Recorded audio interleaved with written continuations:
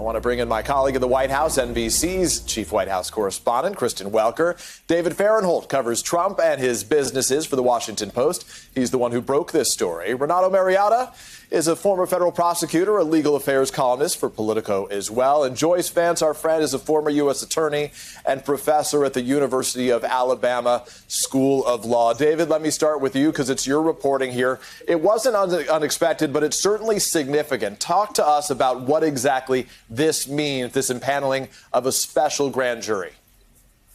Well, it means, as you said earlier, that the DA is shifting the focus of investigation from gathering evidence, vacuuming up evidence about Donald Trump, to now trying to marshal that evidence, to put it together and make a case that one person or a set of persons committed a crime.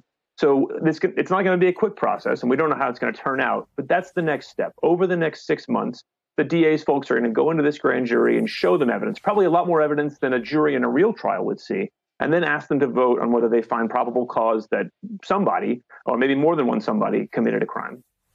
And Kristen, obviously, we've heard a lot from the former president, not as much since he left office, of course, but he has lashed out at federal prosecutors on numerous occasions, very rarely, if ever, and certainly not lately, going after the substance of the accusations against him. What is he saying right now? That's right, Peter. We are hearing from former President Trump what we've heard from him so many times before when he has been under investigation, never been charged with anything, but he is dismissing this as a continuation of the greatest witch hunt in American history. He's also trying to argue that this is purely politics. Let me read you a part of his defiant statement that he released overnight. He says, "This is purely political and an affront to the almost 75 million voters who supported me in the presidential election and is being driven by highly partisan Democrat prosecutors." Peter, that last part of the sentence is important because I am told in conversations with those who are close to the former president that that is going to be Exhibit A. He's trying to cast the prosecutors as politically driven should this situation and should this investigation escalate. But taking a step back, this is a growing political problem for the former president. He wants to re-engage. We know that he's going to be out on the trail campaigning for candidates in the midterms. And so this undoubtedly will cast a shadow not only over the former president, but over the GOP as well as they try to navigate how to move forward in the post-Trump era. So there is a lot of concern within the Republican Party about this latest legal development within Trump world, Peter.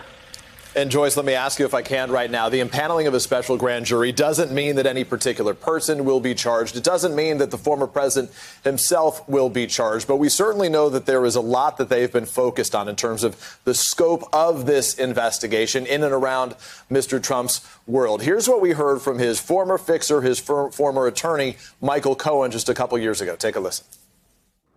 To your knowledge, did the president or his company ever inflate assets or revenues?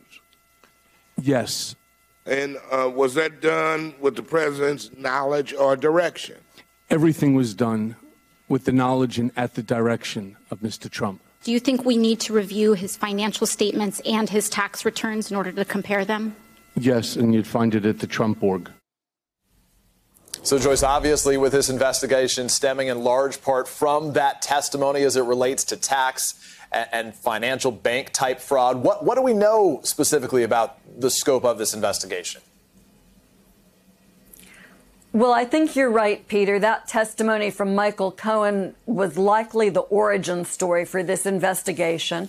And that implies that prosecutors have been looking at both the possibility of tax fraud and bank fraud. Perhaps they're looking at compensation schemes for executives of the Trump organization. But, you know, something that's important to remember is that Cy Vance has used his grand jury very effectively in the past. In late February, after a hard-fought battle, he finally got access to Trump Organization's taxes and to the underlying documentation for those tax returns. He's now had several months to scrutinize those materials. He has reportedly brought in some forensic accounting experts. And so convening a special grand jury that can focus 3 days a week on matters relating to the Trump Organization and perhaps individual defendants would seem to signify that he's hit pay dirt someplace in here. You don't bring a special grand jury in just not for nothing to waste everyone's time. This is now a more focused investigation, but we don't yet know what its goal is. So, Renato, how tough is it to prove tax fraud here? Here's something that you tweeted that I found interesting. You wrote specifically, fraud is just when you lie to people to get their money. So the case usually comes down to whether the defendant knew the statements in the documents were false. You say it's easier to prove knowledge for people involved in preparing or authorizing the documents, like Weisselberg. Obviously, they're referencing to the chief financial officer for the Trump organization. So state of mind, ultimately, at the end of the day, would come into play here. Absolutely. That's what a fraud case usually comes down to. So ultimately, look, there's false statements in all sorts of documents. Sometimes we make mistakes, things like that. But what turns a false statement in a document into a fraud case is having the knowledge that the statement's false and intending to defraud people. And so that can be tricky. We don't have a telescope that sees inside people's mind. And so typically, the sort of evidence that's required to prove the knowledge of the falsehood and the intent to defraud is either going to be like some really salty email or text message, saying, yeah, let's the numbers, or testimony from somebody who's going to say, yes, Donald Trump and I discussed this tax return, and he told me to inflate the numbers and something like that. Obviously, it's hypothetical, but that's the sort of hypothetical evidence you would. And David, a lot of Americans right now are trying to make sense of all of what we've been reading about the former president and these investigations. You've got the Manhattan district attorney. You've got the New York attorney general, Letitia James, as well. She's sharing some of her lawyers with the Manhattan DA right now. Can you help us understand the state of play? Sure, it is complicated. There are two separate investigations going. The New York Attorney General is running what had been a civil investigation, basically an investigation that would end with a lawsuit. And she has told us a little bit about what she's interested in. She's interested in 5 or 6 different transactions where Trump allegedly misstated his assets, either to lower his taxes or to get a loan from a lender, to convince a lender he was a better credit risk. She hasn't told us all the evidence that she has, but she said those are the things she's focused on. More recently, she said that she's developed some kind of criminal evidence, and that dovetails with this Joyce Vance criminal inquiry, whose scope is really much larger. Basically, it's all of Trump's finances going back to 2011. We don't really know what he seized on. And Joyce, let me ask you about Joyce Vance, the Manhattan DA. Obviously, his term expires at the end of this year. What do you make of that in terms of the time frame that we're playing with here for the possibility of charges? I know a lot of folks have speculated that Joyce Vance would want to see this case come to fruition before he leaves office. I think prosecutors are like everybody else. We like to see our work be productive. Likely the timing of this special grand jury, which will terminate in November, would indicate that there is some hope that indictments or a decision not to indict could be reached by then. But of course, this special grand jury can be extended for an additional period of time. There are absolutely no guarantees here that this work is finished in November.